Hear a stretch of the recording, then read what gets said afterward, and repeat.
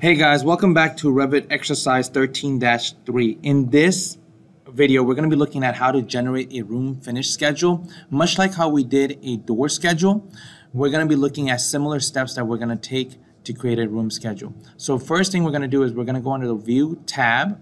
Under the Create panel, you're going to select Schedules.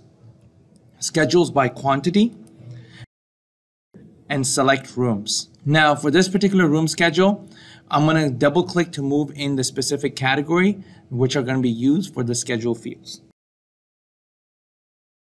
Once you have these selected, you're going to go ahead and select Sorting and Group, and you're going to sort by number. Again, you can reorganize it based on then, by, and all of the various different fields, and these are if-then questions, so you're going to always have number ascending, and then you're going to go all the way down to where you can actually create multiple criteria by which it's going to be organized. So in this case, we're just going to organize it by numbers. You're going to go ahead and press OK.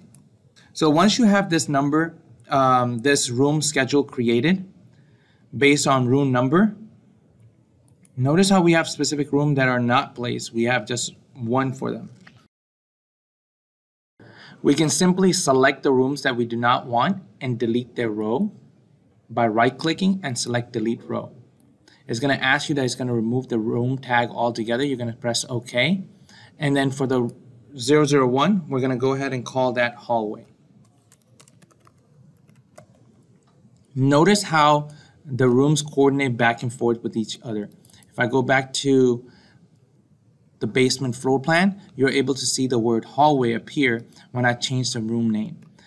So for example, if I was to put in a finish for bedroom 1, which is located on the second floor plan, I'm simply going to go under the second floor plan, have that room selected, and I can come in here and actually put in the base finish as wood,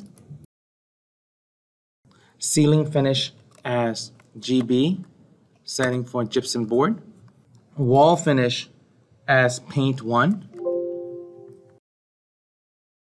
and I can have floor finish as carpet 1. And I can apply these and notice what happens into my room schedule. My room schedule automatically fills those categories. Again, I can select down here, and once I have that specific category selected for one bedroom, I can select the same categories for the other bedrooms. I can do that for the primary bedroom as well by simply selecting them. And again, when it comes to us establishing what paint 1 means, it could be a white paint, it could be a different specified paint, carpet, and wood, but we're technically are able to generate a room schedule that is communicating with the floor plans beyond. We're also able to calculate areas right through here, and depending on what room tags you have selected, you can even go back and actually select room tags that have volumes. With that said, that's a brief overview of how to set up a room schedule, and that concludes exercise 13-3. Please like, subscribe, and comment below. Follow for more content.